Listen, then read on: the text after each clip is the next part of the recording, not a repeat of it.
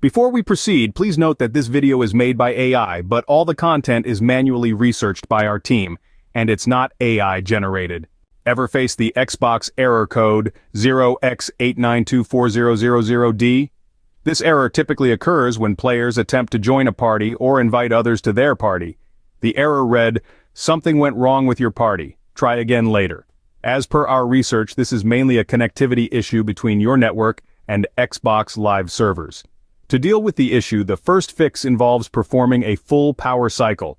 Shut down your gaming device and router, disconnect them from the power source, and wait for around 10 minutes. Then, reconnect your device and router to the power source, restart your device and internet, and check if the error persists. If the issue continues, the next step is to check your NAT type.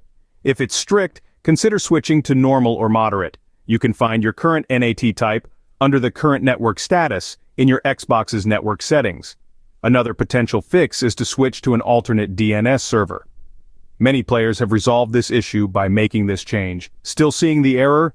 Try disabling QoS tagging under your Xbox console settings. This can be found under the advanced settings in the network settings. If none of the previous steps work, it's time to look at network-related issues. Start by switching between enabling or disabling UPnP. You'll need to log into your router to access the UPnP settings. Finally, if the error is still not resolved, consider switching between IPv6 and IPv4 under your router configurations. Similar to accessing UPnP, you'll need to access the router settings to make this change. In summary, you can resolve Xbox error code 0x8924000D by performing a full power cycle, checking your NAT type, switching to an alternate DNS server, disabling QoS tagging, switching between enabling or disabling UPnP, or switching between IPv6 and IPv4. If you like this information, don't forget to subscribe. It will be a great support.